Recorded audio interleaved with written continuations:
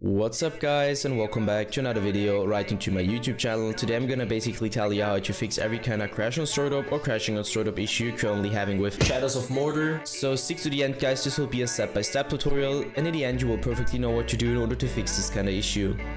Before we start right into the video, I just want to let you guys know that I would really appreciate it if you would just leave a like, a comment or a subscription right into my YouTube channel. It would really help me out as a little YouTuber as I am.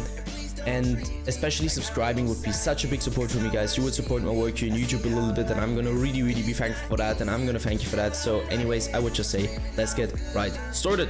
So the first step I would recommend doing for everybody is gonna be to navigate to the very bottom of your screen, where you're gonna right click your taskbar and open up your task manager.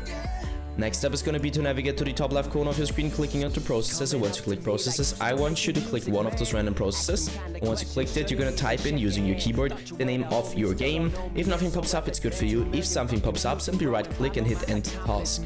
Once you're finished with that, I want you to enter task manager again. Next step is going to be to take your launcher shortcut on your desktop or your in-game shortcut on your desktop, and if you don't have it there, simply navigate to the bottom left corner of your screen, click onto the Windows symbol and use your Windows search function in order to find it. So once you found it, drag it right back onto your desktop, take it, right click it and hit run as an administrator.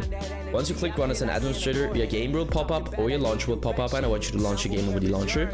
And if it crashes again, return back to your shortcut, right click it, go to the very bottom where it says properties, click into compatibility and simply copy my settings. So let's quickly run through it. Enable run as program in compatibility mode 4, select Windows 8, disable the disable full screen optimizations, as well as enable run this program as an administrator, hit apply and OK.